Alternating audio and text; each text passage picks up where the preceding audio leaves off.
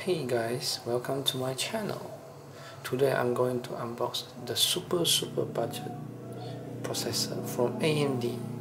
It is the Athlon 200GE that comes with Vega 3 inside. This, as you can see, this is a socket AM4 processor and it has a heatsink inside. This has a 5MB smart prefetch cache. Here is the top of the processor. As you can see, it has 2 cores and 4 threads. The base clock is 3.2 GHz. That's the front box. Back the side.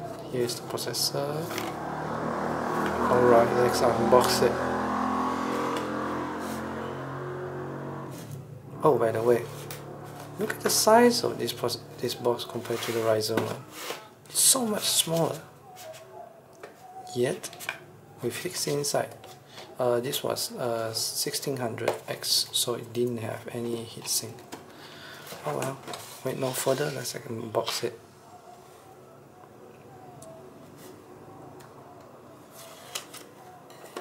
Alright.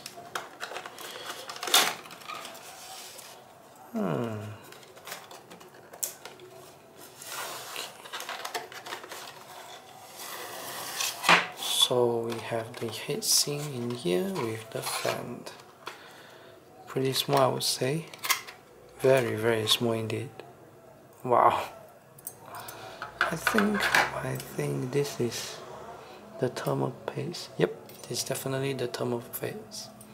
Pre-installed. Very convenient. 4 pins, the clips, and yeah, very basic installment. Alright, let's put this aside.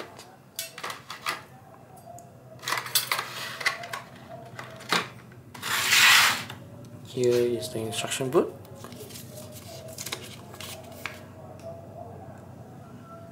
Certificate of authenticity. A lot of language inside. Oh well. You may pause the video if you want to read it. So, here is the installation guide.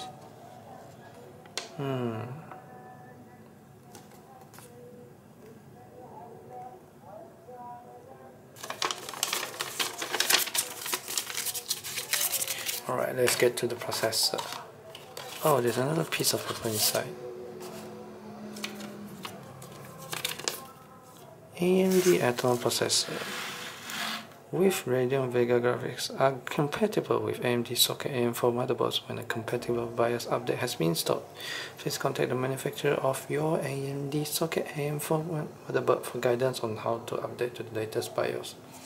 I mean, if you upgrade your motherboard, current AM4 motherboards, it should be compatible. So let's get to the processor. Oh yeah, there's a sticker inside and the processor is in here. There's a box set. How do I... oh, the sticker is on the outside.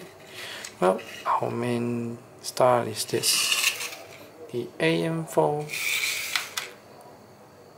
super budget processor with iGPU inside. This is the AMD Athlon 200GE.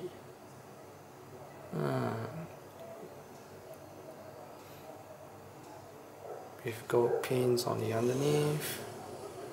Yep. This should be able to play some very basic games like Counter-Strike. Nothing else in the box. That is all for my unboxing today. Let me know down in the comments if you want me to test any games with this processor, and I'll try my best to upload the videos. Well, that is all guys. Thanks for watching. Remember to subscribe. Bye.